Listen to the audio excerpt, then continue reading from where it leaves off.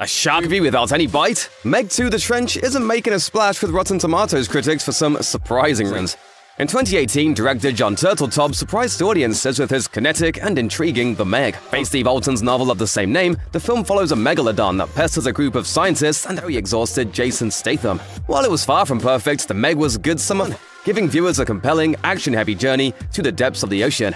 In a landscape littered with superhero flicks and reboots, The Meg was a breath of fresh blockbuster air that featured an all-star cast and a competent narrative about big sharks. What else could anyone want? Audiences around the world were receptive to Turteltaub's nightmarish shark flick, helping The Meg gross over $500 million at the global box office. After proving itself as a global financial success, it wasn't surprising to hear that Warner Brothers was interested in a sequel. Jonas, we've got nothing left. Almost nothing. Ben Wheatley, the auteur behind Free Fire and Kill List, was brought on board to the sequel. Seeing as Wheatley had never helmed a large, big-budget blockbuster before, having the British director steer the Meg 2: The Trench ship felt like an inspiring decision. Could Wheatley turn a potentially bloated sequel into a genuine, pulse-pounding work of deep-sea horror? It doesn't look like it. Rotten Tomatoes critics were the first to see Wheatley's Meg 2: The Trench, and they're not very enthusiastic about it. IGN critic Matt Donato was not impressed with the film at all, writing, "Meg 2: The Trench has all the excitement of fishing solo for 2 hours without a single bite. Ouch." Rotten Tomatoes critics were surprisingly disappointed with how Meg 2: The Trench is argued with elevating itself instead of fully leaning into its insane premise.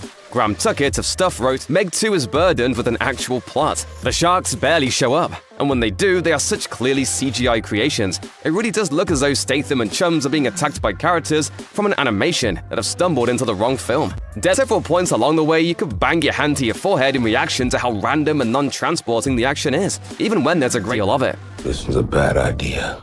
Just a little bit. Well, a movie about giant sharks certainly won't appeal to everyone. Is the film fun at least? Cinema Blend's Eric Eisenberg was particularly disappointed in the film, saying, "Meg 2: The Trench wants to just be seen as dumb fun, but it doesn't earn it." Clearly, most of the critics took to Rotten Tomatoes before the film's release weren't fans of Meg 2. Some critics went ahead and even labeled the film as boring, perhaps the worst assessment any project can receive. But despite the mediocre reviews, Meg 2: The Trench still has some fans in its sunken corner. Callum Marsh of the New York Times had a few positive sentiments about the film, saying that the sequel features a spark of wit that fits in effortlessly with its narrative. Katie Walsh of the St. Louis Post-Dispatch also acknowledged the film's shortcomings, but couldn't help but come around to Wheatley's chaotic vision as it wrapped up, writing, "About halfway through Meg 2: The Trench, this self-serious sequel suddenly becomes funny, leaning into the slippery silliness of a summer shark flick." Liz Shannon Miller of Consequence put it bluntly, reminding viewers that this is ultimately a movie about giant sharks, saying, "Meg 2: The Trench is a far more coherent entry in the genre than others,